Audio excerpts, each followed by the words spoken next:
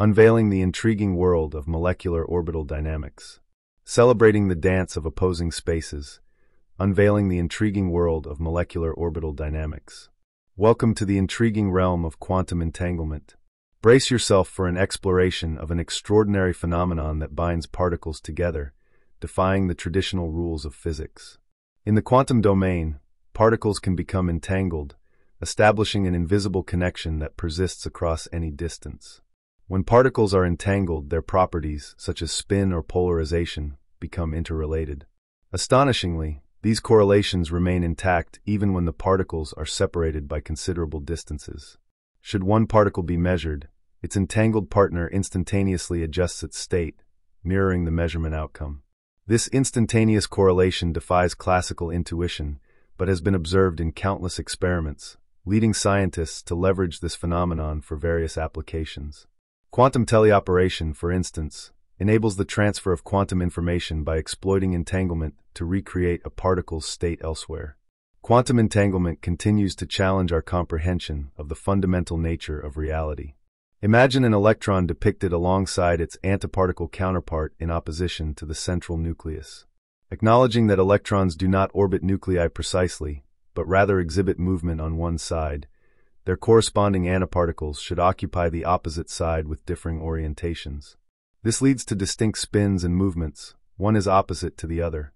Each orbital can accommodate a maximum of 2 electrons, which necessitates the presence of 2 entangled particles associated with each electron on the opposing side to balance and stabilize the orbital's rotation around the nucleus.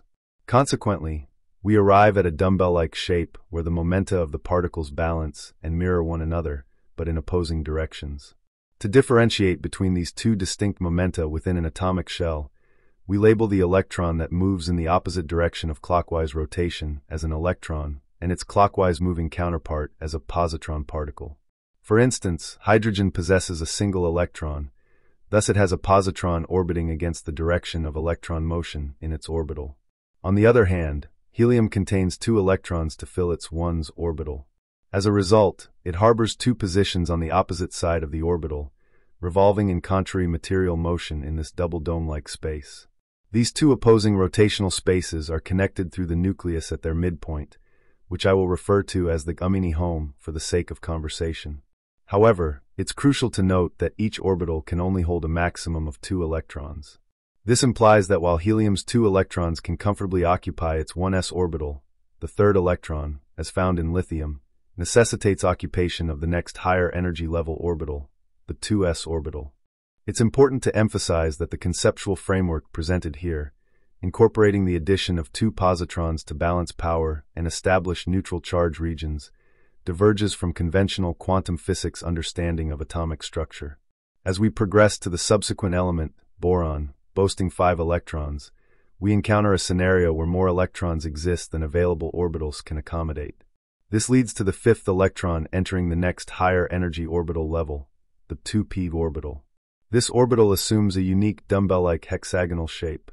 Among these 3 2p orbitals, each is oriented perpendicular to the others. Visualizing this, an orange orbital extends along the z-axis. One side of this orbital accommodates the electron particle, while the opposite side hosts the positron particle.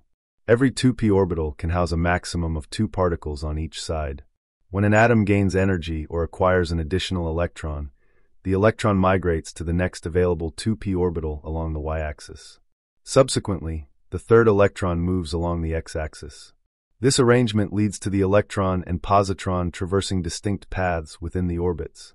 This prompts scientists to perceive the electron as rotating in both directions, an observation facilitated by devices measuring non-coordinated activity in electron particles linked to positrons.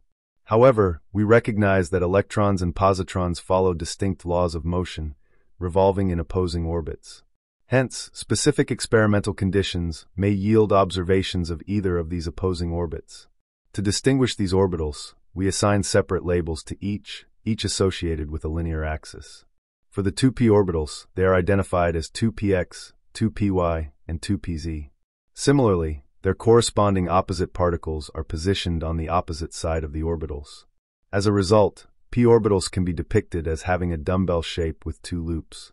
The complete p orbital within the atomic shell comprises 3 dumbbell-shaped orbitals, permitting a maximum occupancy of 6 electrons and 6 positrons within this domain. With all orbitals now fully occupied, we reach a state where the 1s and 2s orbitals each hold 2 electrons and 2 positrons. Meanwhile, the 2p orbitals house a total of 6 electrons in their red path and 6 positrons in their blue trajectory. Through calculations, we deduce a sum of 10 electrons and 10 positrons, constituting the element neon. As a noble gas found at the far end of the periodic table group, neon's uniqueness stems from its 6 electrons exclusively occupying the p orbitals. Consequently, atoms achieve their electron capacity and are unable to accommodate additional electrons. This distinct property sets elements within this group apart as individual entities, contrasting with oxygen molecules where 2 oxygen atoms bond. Continuing down the periodic table, sodium, with its 11 electrons, emerges as the next element. The additional electron occupies the highest energy level available, the 3s orbital. This orbital's heightened energy results in electrons being, on average, positioned farther from the nucleus compared to the 1s, 2s, or 2p orbitals that envelop them. This transition manifests as the other orbitals existing within the 3s orbital, thus enabling sodium to initiate electron acquisition within the 3s orbital. With further progression through the periodic table, numerous elements and additional orbitals unfold.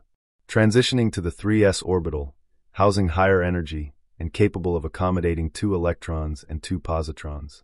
The exploration then proceeds to the 3p orbitals, akin to the 2p orbitals, consisting of 3 dumbbell-shaped orbitals, 3px, 3py, and 3pz. Each of these can hold 2 electrons and 2 positrons. With each orbital fully occupied, encompassing 2 electrons on one side and 2 positrons on the opposing side, a total of 6 electrons and 6 positrons are housed within the 3p orbitals. An argon gas completes all its circuits, and this element remains single. Progressing further, the 3d orbitals emerge, encompassing 5 pentagonal-shaped orbitals. These d orbitals can contain up to 10 electrons and 10 positrons. The journey continues to the 4f orbitals, composed of 7 loop-shaped orbitals. The f orbitals have the capacity for up to 14 electrons and 14 positrons. In this manner, we can conclude the Amini periodic table by introducing several new and larger orbits. For a more detailed and clearer understanding of this topic, I invite your attention to the Delo book series. This will further enhance your comprehension and provide additional insights into the subject matter.